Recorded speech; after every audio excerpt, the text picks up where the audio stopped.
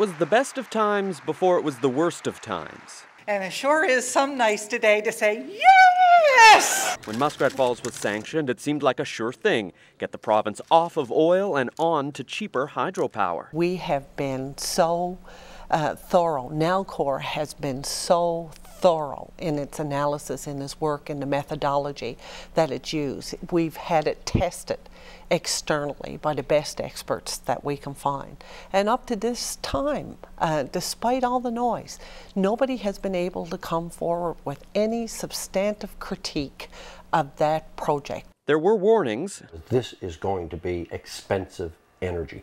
But the risks downplayed. How risky is this venture financially? I would take my own money and put it into it if I could. That's the best thing I can tell you. It's a great venture. But Danny Williams didn't put his own money into it. It's the people paying the power bills who are stuck with the tab. The case for Muskrat Falls quickly changed. It's all about two key numbers. While the price of oil dropped, the price to build Muskrat Falls has ballooned. The province is now on the hook for billions more. It's what they said wouldn't happen. You know, I've looked at everything. We've taken it apart 100 times and put it back together. This is right for the people of the province. The Muskrat Falls project was not the right choice for the power needs of this province. Today, Muskrat Falls critics are running the province. The top man at Nalcor calls it a boondoggle.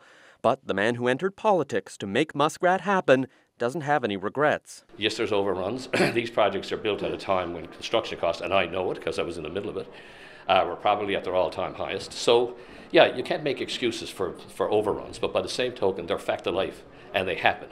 The facts about how these overruns happened will be up to Justice Richard LeBlanc to figure out at an inquiry. What he finds won't stop the project, won't stop the upcoming power hikes, but it will shape how history sees this project. I would not want to be the second premier to do a bad deal on the Churchill River. Peter Cowan, CBC News, St. John's.